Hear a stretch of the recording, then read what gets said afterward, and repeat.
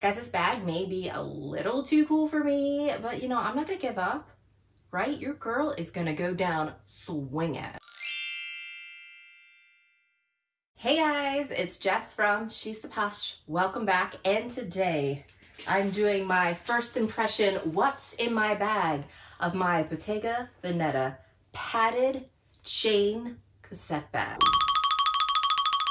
I make videos every Wednesday and Sunday, all designer and fashion related. I love sharing with you all my tips and tricks. If that is something you're into, please remember to hit subscribe below and ring my bell so we can become best friends here on the internet.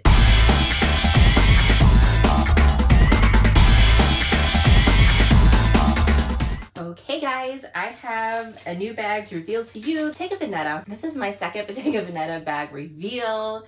In the past 2 months, I have been lusting over the styles and absolutely loving them, and I can't believe I bought this bag. Like, this bag is super cool, and I didn't think I would ever get this bag, but I got a good deal for it, so I decided to jump on it. And this bag, guys, may be too cool for me, but I'm gonna just I'm committed. I'm committed to this style and this look, so I'm gonna try to pull it off. So guys, I just got this bag. I got it from a girl from Luxe Consignment Miami. It is brand new. I did save a few $100s on it because she sourced it for Europe with me. So however the money works in the exchanges, I paid just $2,990 for this. This bag is the cassette bag in the Interracato. I think that's how you say it. I'm terrible at the names. But this is in the puffed cassette. I really thought the cassette bag was cute, but when they came with this puff, I am obsessed with puff.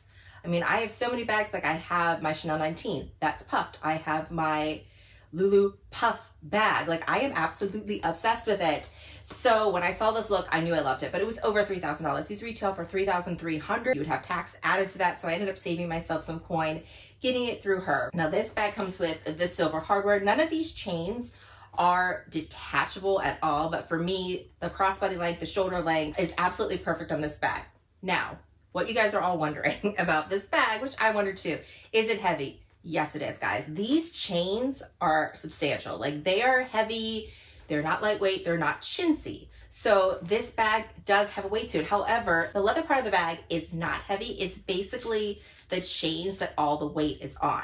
So I noticed with this bag, when I carry it with the thicker chain crossbody on my shoulder, I don't feel the weight as much. However, when I carry it in the crook of my arm with just this chain, or top handle with this chain, the weight is so much more heavier because of these chains dragging there. So I actually recommend, when you're holding it that way, to kind of hold these chains up and keep them with you when you have it in the crook of your arm like that, and not have them dangling down, just to help with the weight that's there. But I also just pretty much carry it with the shoulder strap here, or I carry it like this, super comfortable and lightweight to carry it like this. Now, with the chains, this is a committed style. This is not a practical bag. When I think of the cost of this bag and be oh, it's over $3,000. The quality is there. It is amazing. This is a unique design that you're not going to find anywhere, which is why I like Bottega Veneta. They are inspiring other people to make similar poofy, fun designs.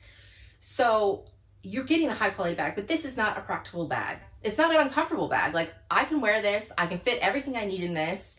It is comfortable to wear. I did not have any pain in my shoulder.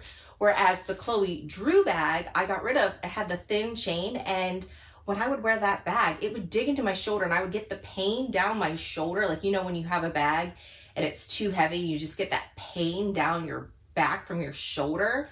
This, I do not have pain. It's not heavy pain. Just, I notice the weight, and my arm will get fatigued if I carry it in the crook of my arm too long. I'll feel fatigued, but I don't feel pain. However, it is not practical because I took it to the zoo with my son. I've been carrying it for a week straight because I wanted to get an honest review of this.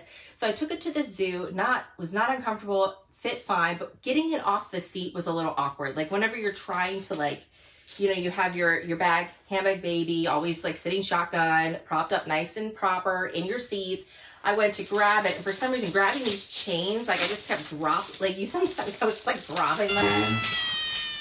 It was just a little awkward to grab it and pull it off the seats. like not undoable, but I just noticed that. I was like, oh, that's kind of awkward. So it's not very practical when you're trying to like do errands and run in and out. It wouldn't be something I recommend with like a sleeveless top or wearing this bag, because you might end up getting marks from a chain on your shoulder if you went like sleeveless or something like that, just because these are substantial. And also it's kind of cold. So if you know when you have like a chain strap and you put it on a bare shoulder, like it's cold and it freezes.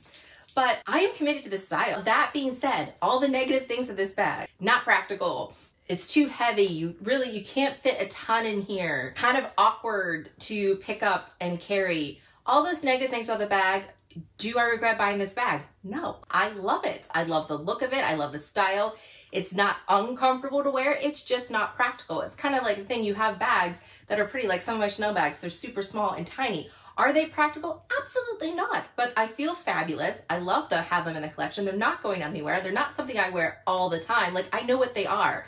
It's one of those bags, you know what their place is. My Birkin, like, I love that bag. However, is it a bag that I'm gonna wear every day? No, like, it has to be in the crook of my arm. I don't want to overstuff it. Like, you have certain bags in your collection, they're absolutely beautiful, that you do use, that aren't painful, but they're just not practical. So that is one of these bags for me. So I do recommend it, even with all the negative stuff in there. This bag here is kind of unique with its opening. It reminds me of Celine belt bag, how it opens, because it slides. You had to pull it down and then up. So it has this round piece here and it has that piece there. And then open it up. This is what I have in the bag. So again, even though it's a puffy bag, it doesn't really expand. This bag is very structured, which surprised me. I thought that this bag would not be as structured. I thought it would be, you know, with the puff and that kind of leather bags that I've had in the past, I thought it would be squishy. I mean, it is squishy to touch the puffs. This is a lambskin. However, there is a texture to it. So I'm not super worried about it getting scratched up or damaged, but it did surprise me that it was not squishy. But I fit like all the necessities in here. So I have my mask.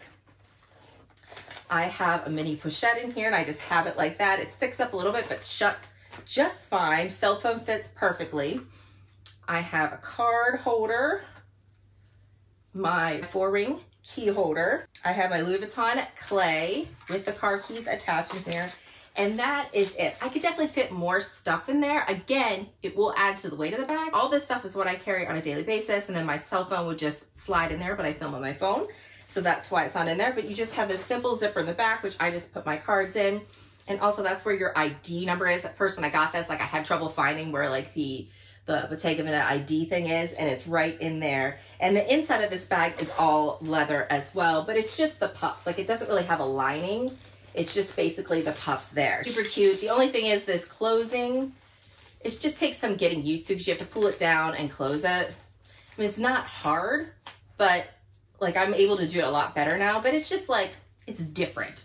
So it takes some getting used to, but it's nothing that's like annoying. But I do wish there was like a magnet or something to help me fit it in better, but that's just me being super picky. It is not that bad at all. So let's go over the dimensions of this bag. It's lamb skin and it's in the silver hardware, and this is the red color. Your base length is 9 3/4 inches. Your height is 6.5 inches. Your width is 2 3/4 inches. And again, this is structured. It's not going to go much more than that. So you have to have that in mind when you're thinking about what you're going to put in there. Now, the drop of your first strap here, again, none of these straps are detachable or anything, so you're going to have this full weight on there. So if you have back problems, if you're concerned about weight, this is not going to be the bag for you. But this here, this drop is 5 inches, and then your other longer strap drop is 20 inches. So yes, it's a little bit shorter, but for me, I like how it fits me crossbody. I am 5'3", so I feel like it hits me at the absolute perfect length for that. And again, the weight of this bag is there, but you can't put tons of stuff in it. So again, very expensive bag, very cool, very chic bag. I love this bag, but there are a lot of negatives to it. So if those are things that annoy you or things you don't care for, that this is not going to be the bag for you.